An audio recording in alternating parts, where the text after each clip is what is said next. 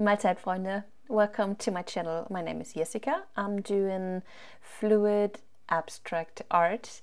I try to push boundaries. I try to figure out what I can do, and all that with the Bloom recipe. I do have a link to how this all works in the description box.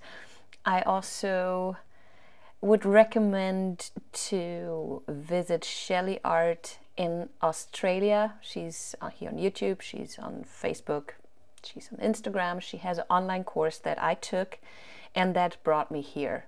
I have a 15% off also in the description box, as well as a link to my spinner that you can buy. I built it all by my little self, but it's so good.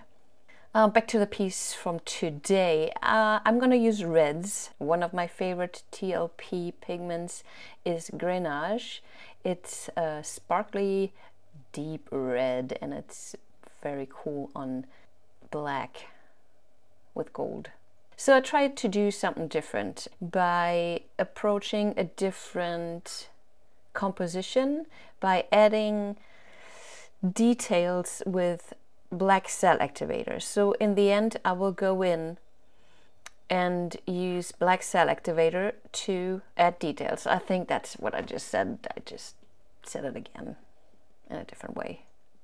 My point is, I use the cellactivator because that mix is heavy and it will sink through my other paints.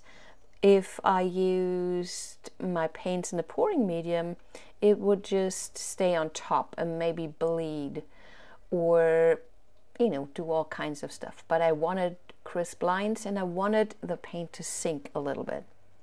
You will see later in the dried results, it's kind of cool. Not 100% sure if I love this one, but you will let me know, okay?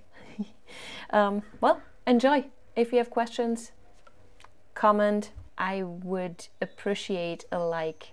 If you dislike this video, would you mind telling me why? Because I know some people don't like things because of personal preferences, and I can't change that. But if there's something constructive that I could change that made you hit the thumbs down button, just let me know.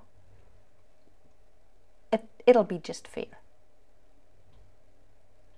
So watch this video. Bye-bye.